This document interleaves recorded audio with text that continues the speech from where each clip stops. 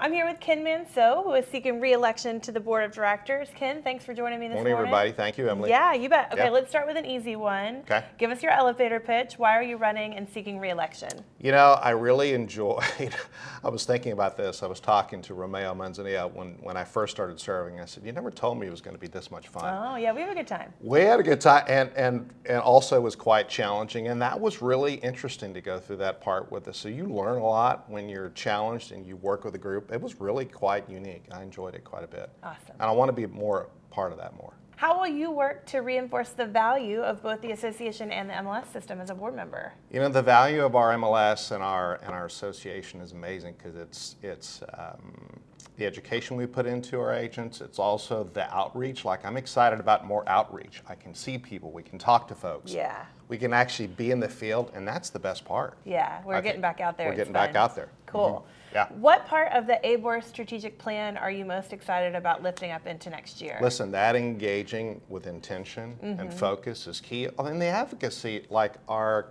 consumer advocacy, the involvement with codes and property taxes and homeowners, and it's at a peak too. So those are two pretty, I feel like those are two good areas that I can put effort to, that I'm connected to as well. I love it.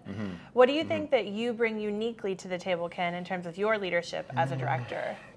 You know, uniquely, I've been involved with all sorts of volunteer leadership and paid for leadership. And I feel like I'm just getting my rhythm in it. This is 20 or so years in it, and you realize you never stop learning. So I love the challenge. I love the excitement, especially with kind of the younger members too. Surprisingly, I have a good connection with them. Yeah.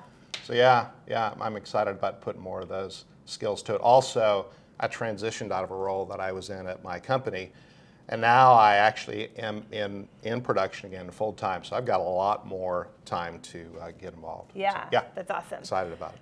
What do you think is the biggest challenge facing our industry? What keeps you up at night a little bit?